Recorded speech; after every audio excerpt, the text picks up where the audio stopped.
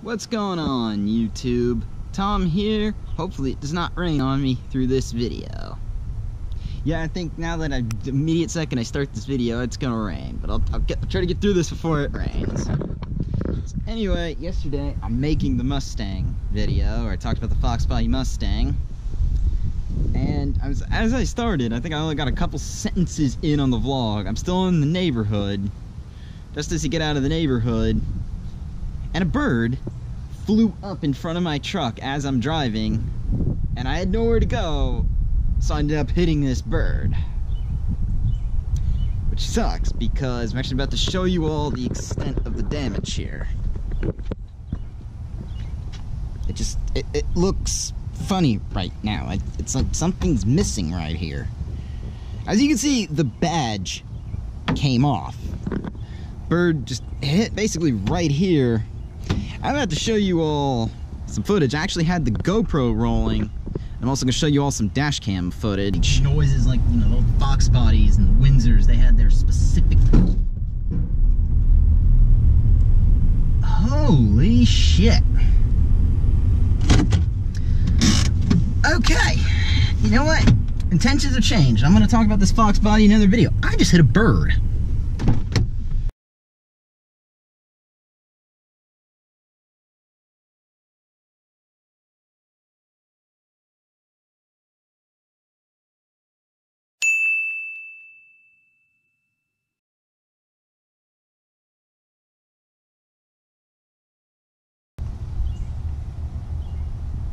So yeah, as you can see in that, as the bird hit it, you can actually see the logo flying up.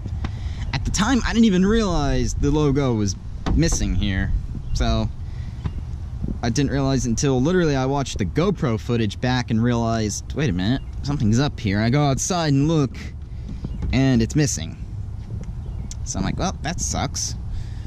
So, and then I went back and looked at the dash cam footage. You can even see it flying up. So, the good news is, after that bird strike, this is the extent of the damage. Nothing else here even has a scratch on it. And the other good news is, the bird actually walked away. I couldn't believe it. The bird just got knocked out for a few seconds and got back up, which is actually a good thing because people on that road, the speed limit's 25, and I think I'm seriously the only person who does 25. Everyone just... I had a couple of cars, as I was pulled over, just haul ass past me at 40, so it was a good thing that bird got up and got out of the way, so no bird guts smeared on the road. Bad news is, because of this is a $35 fix right here for a new Toyota emblem. And yeah, I ordered that on Amazon, because that ended up being the best deal. Worst part about that is that, you know, dealers charge you an absolute boatload to fix it. Or you have to go through a Toyota dealer and order it, and it's like, you know, 50, 60 bucks, and it's like, why would you do that? And of course, don't get this, if this ever happens to you, do not get this repaired at a dealership. The dealer's going to charge you massive amounts of labor. Amazon even had expert installation for $250. Like, it costs you $250 to snap this on. But yeah, it's supposed to be coming next week. A lot of people on the Tacoma World Facebook page said just go custom logo.